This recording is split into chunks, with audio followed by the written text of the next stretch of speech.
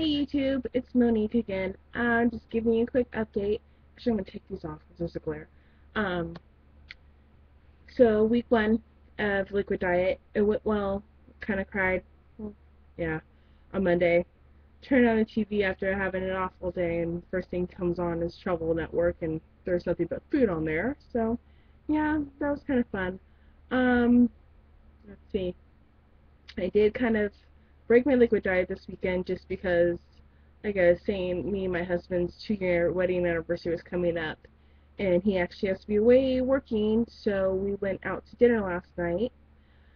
So I did break my liquid diet for that, but I'm right on track again on Monday. So I'm about 2 weeks till my surgery, October 31st, 2012. And then I have 3 more days of nursing school left, and then I'm done. So it's pretty exciting. Liquid diet, it wasn't too bad. I mean, I kind of was hungry the first couple of nights, but it wasn't too bad. It just did kind of get hard this weekend just because Saturday was my last, day of nursing clinicals, and they decided to go out afterwards, and we had to go because it was a group thing, I guess, or whatever, and I didn't have another shake to last me till then, so I had a soup, and I actually looked at the nutritional facts, so I wasn't too bad, so my calorie count on that wasn't too high. So I think I did a good job with that. But then I did have pasta for dinner when I went out with my husband, so kind of had a, not full liquid diet this weekend, but I'm getting right back on Monday, like I said.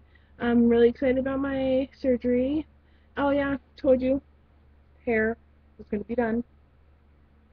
Got pink underneath, but yeah. But I did tell you that I was going to give you guys a little update along the way, so let's go for week 2 and we'll see how that goes, and I'll probably be back with the video at the end of week 2. Alright, thanks for watching. Please don't forget to subscribe and comment and like. Alright, thanks guys. See you later.